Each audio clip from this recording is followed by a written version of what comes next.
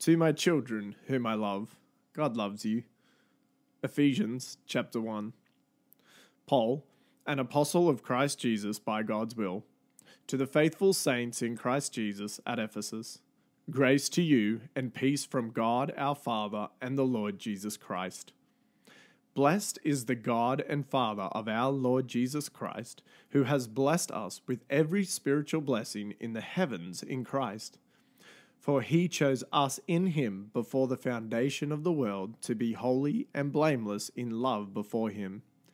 He predestined us to be adopted as sons through Jesus Christ for himself, according to the good pleasure of his will, to the praise of his glorious grace that he lavished on us in the Beloved One. In him we have redemption through his blood, the forgiveness of our trespasses, according to the riches of his grace, that he richly poured out on us with all wisdom and understanding. He made known to us the mystery of his will, according to his good pleasure that he purposed in Christ as a plan for the right time to bring everything together in Christ, both things in heaven and things on earth in him.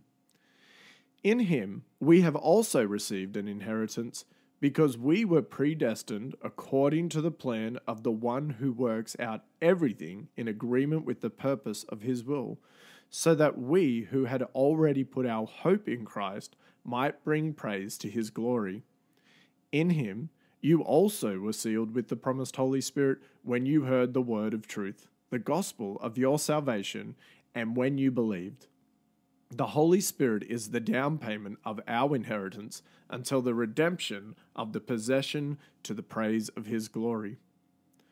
This is why, since I heard about your faith in the Lord Jesus and your love for all the saints, I never stopped giving thanks for you as I remember you in my prayers. I pray that the God of our Lord Jesus Christ, the glorious Father, would give you the spirit of wisdom and revelation in the knowledge of him. I pray that the eyes of your heart may be enlightened so that you may know what is the hope of his calling, what is the wealth of his glorious inheritance in the saints, and what is the immeasurable greatness of his power toward us who believe, according to the mighty working of his strength. He exercised this power in Christ by raising him from the dead and seating him at his right hand in the heavens, far above every ruler and authority, power and dominion, and every title given, not only in this age, but also in the one to come. And he subjected everything under his feet, and appointed him as head over everything for the church, which is the body, the fullness of the one who fills all things in every way. Ephesians chapter 2. And you were dead in your trespasses and sins in which you previously walked, according to the ways of this world, according to the ruler of the power of the air, the spirit now working in the disobedient. We too all previously lived among them in our fleshly desires, carrying out the inclinations of our flesh and thoughts, and we were by nature children under wrath as the others were also. But God, who is rich in mercy, because of his great love that he had for us, made us alive with Christ, even though we were dead in our trespasses. You are saved by grace. He also raised us up with him and seated us with him in the heavens in Christ Jesus, so that in the coming ages he might display the immeasurable riches of his grace through his kindness to us in Christ Jesus. For you are saved by grace through faith, and this is not from yourselves, it is the gift of God, not from works, so that no one can boast. For we are his workmanship, created in Christ Jesus for good works, which God prepared ahead of time for us to do. So then, remember that at one time you were Gentiles in the flesh, called the uncircumcised, by those called the circumcised, which is done in the flesh by human hands. At that time you were without Christ, excluded from the citizenship of Israel, and foreigners to the covenant of promise, without hope and without God in the world. But now, in Christ Jesus, you who were far away have been brought near by the blood of Christ. For he is our peace, who made both groups one and tore down the dividing walls of hostility. in his flesh, he made of no effect the law consisting of commands and expressed in regulations, so that he might create in himself one new man from the two, resulting in peace. He did this so that he might reconcile both to God in one body through the cross, by which he put the hostility to death. He came and proclaimed the good news of peace to you who were far away, and peace to those who were near. For through him we both have access in one Spirit to the Father. So then, you are no longer foreigners and strangers, but fellow citizens with the saints and members of God's household, built on the foundation of the apostles and prophets, with Christ Jesus himself as the cornerstone, in whom the whole building, being put together, grows into a holy temple in the Lord. In him you are also being built together for God's dwelling in the Spirit. Ephesians chapter 3. For this reason, I, Paul, the prisoner of Christ Jesus, on behalf of you Gentiles, assuming you have heard about the administration of God's grace that he gave to me for you, the mystery was made known to me by revelation, as I have briefly written about. By reading this, you are able to understand my insight into the mystery of Christ. This was not made known to people in other generations, as it is now revealed to his holy apostles and prophets by the Spirit. The Gentiles are co-heirs, members of the same body, and partners in the promise in Christ Jesus through the gospel. I was made a servant of this gospel by the gift of God's grace that was given to me by the working of his power.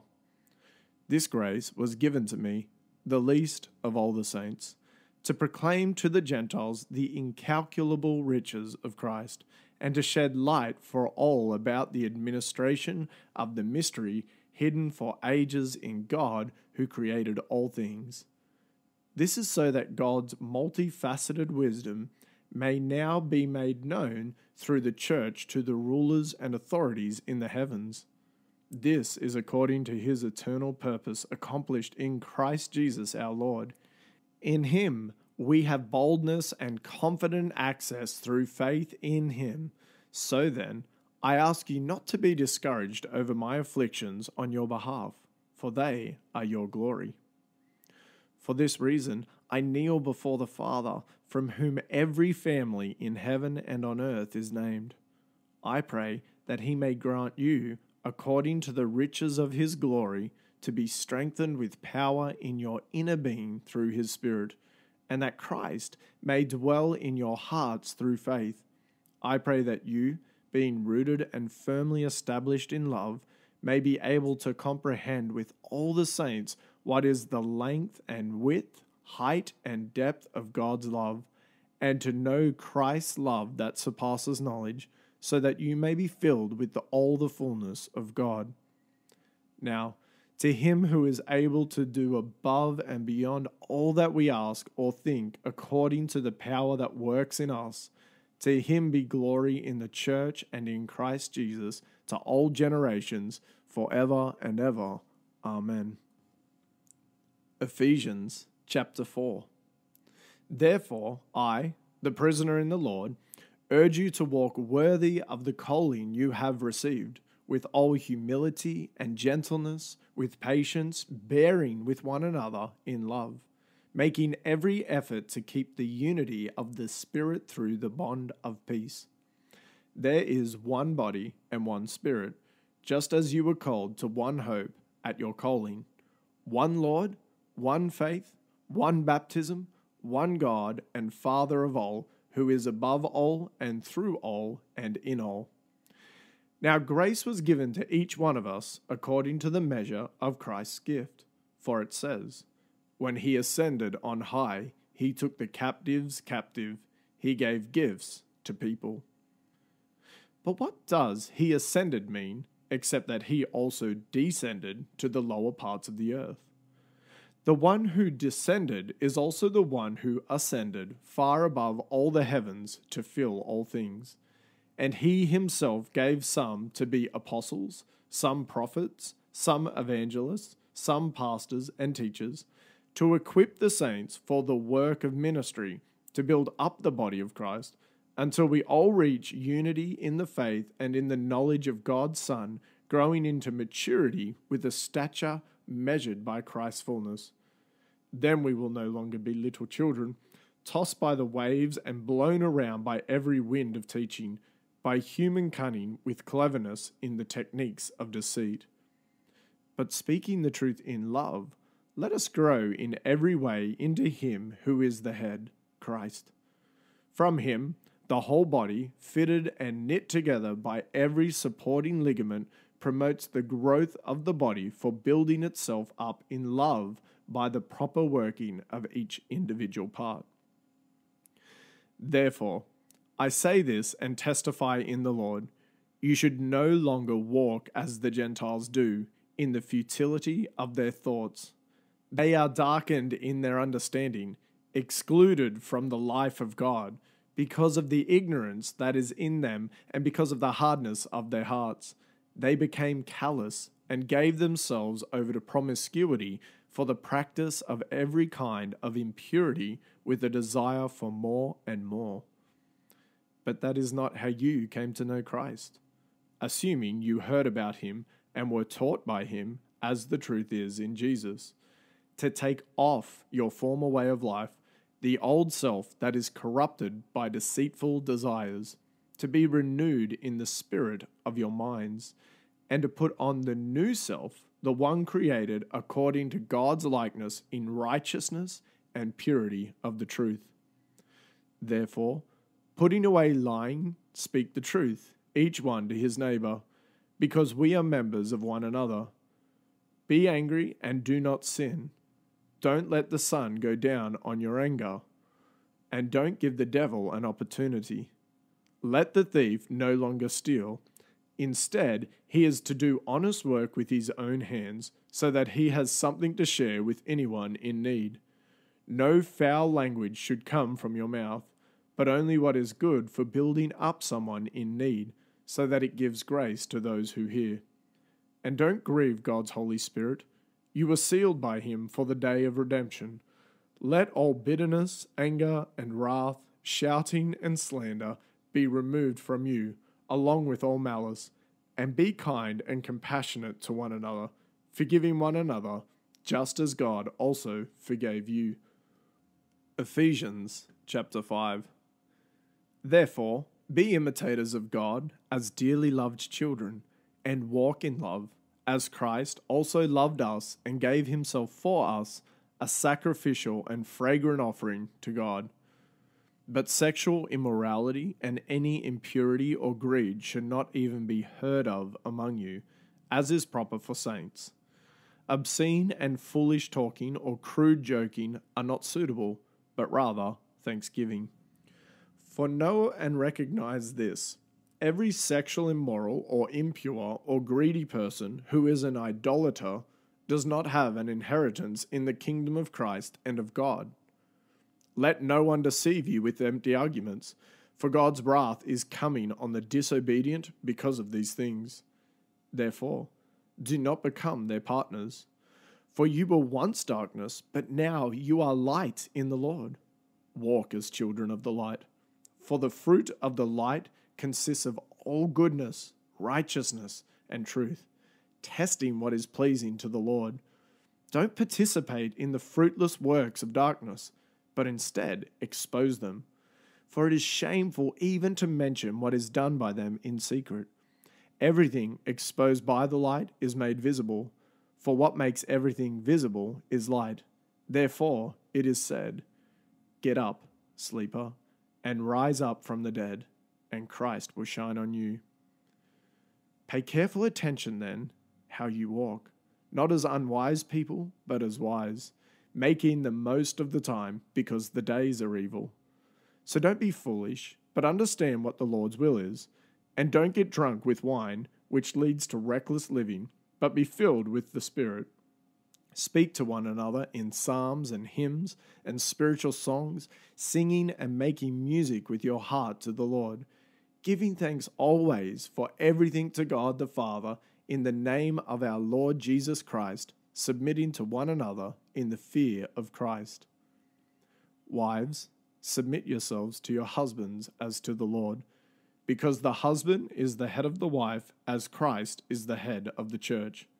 He is the Saviour of the body. Now, as the church submits to Christ, so also wives are to submit to their husbands in everything. Husbands, love your wives, just as Christ loved the church and gave himself for her, to make her holy, cleansing her with the washing of water by the word. He did this to present the church to himself in splendor, without spot or wrinkle or anything like that, but holy and blameless. In the same way, husbands are to love their wives as their own bodies. He who loves his wife loves himself. For no one ever hates his own flesh, but provides and cares for it, just as Christ does for the church, since we are members of his body.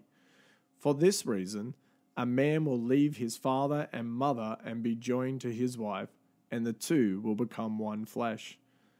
This mystery is profound, but I am talking about Christ and the church. To sum up, each one of you is to love his wife as himself, and the wife is to respect her husband. Ephesians chapter 6. Children, obey your parents in the Lord, because this is right. Honor your father and mother, which is the first commandment with a promise, so that it may go well with you and that you may have a long life in the land. Fathers, don't stir up anger in your children, but bring them up in the training and instruction of the Lord.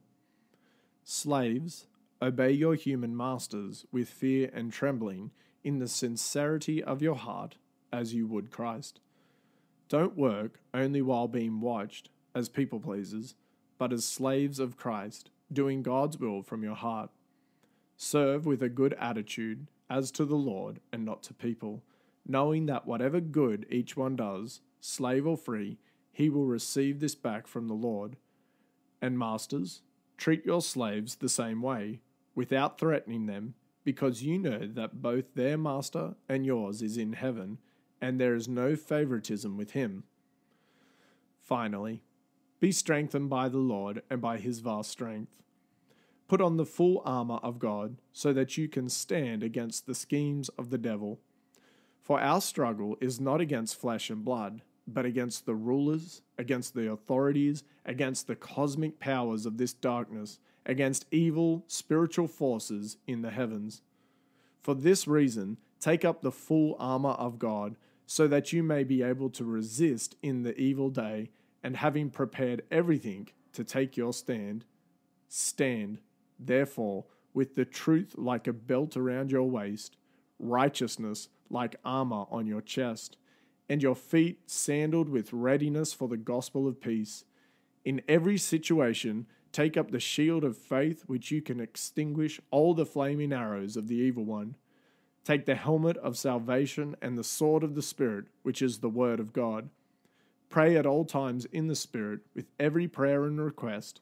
Stay alert with all perseverance and intercession for all the saints. Pray also for me, that the message may be given to me when I open my mouth to make known with boldness the mystery of the gospel. For this I am an ambassador in chains.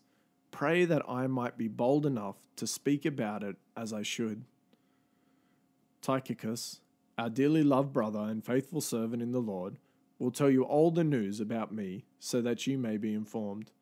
I am sending him to you for this very reason, to let you know how we are and to encourage your hearts.